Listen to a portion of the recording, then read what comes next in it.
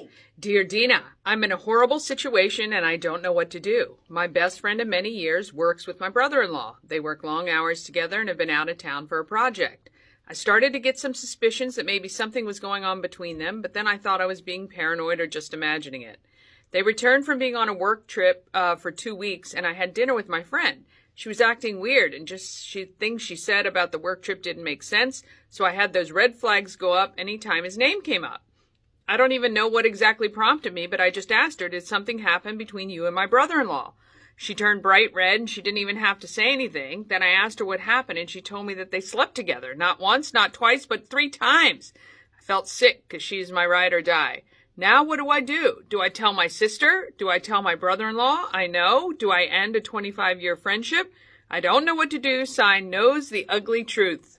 Reading this and hearing it, I had to make a copy. You know, a lot of times Danny just reads it and we just kind of figure it out. And I do read it ahead of time, but not much. We don't have a lot of time to prepare. You know, this is kind of like off the cuff, first thing that comes into our mind. I needed a little time to think about this. And after thinking about this, I'm still very, very, very deeply disturbed because what happened is awful. So many relationships impacted by this. It was an act of lust for sure. She's put you now in a position where you have to choose your family over your friendship. Neither one is good. I think that you need to tell your friend to come clean. She has to be the one that comes clean. She has to be the one that tells your sister. I mean, obviously the brother-in-law knows a little too well. And you'll need to maybe pause the friendship until this happens. I mean, Danny, I am like really disturbed in my spirit by this. You're going to need to forgive her too, by the way. That does not mean that you're excusing her action. I mean, you have sisters. What would this be like for you? Yeah, no, I couldn't be friends with somebody who did that because that's affects me. Right. So you're really not thinking about anything other than the moment, which is terrible. Yes. And shame on both of them. Yes. The brother-in-law, yes, totally at fault as well. And I think the sister should know. As a sister, absolutely, I would tell my sister. Would you make the friend tell?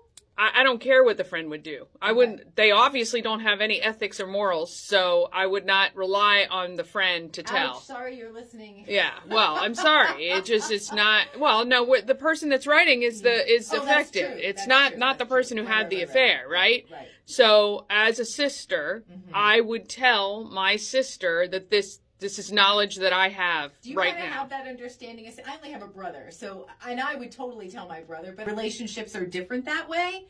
Like, do you have this understanding if you know something that is detrimental to the relationship, the family, that you automatically tell that person? I don't know if it's a rule. Okay. It's out of respect for my sisters. If I knew that information, I would say something in a gentle as possible way. Sure. But, you don't want that knowledge to go any longer, because when it does come out, and it always does. It always does. You're right. It always comes out. Does. Your sister is going to be like, well, how long have you known? Yeah. Why didn't you tell right? me? So yeah. I am so sorry that you're going through this. It's awful. It's awful. It's awful. Yeah. It's just terrible. Anyway, dear Dina, if you've got something you're going through, we'll bounce around some ideas. We're here to support you. We are here for you. Click on it at key103radio.com.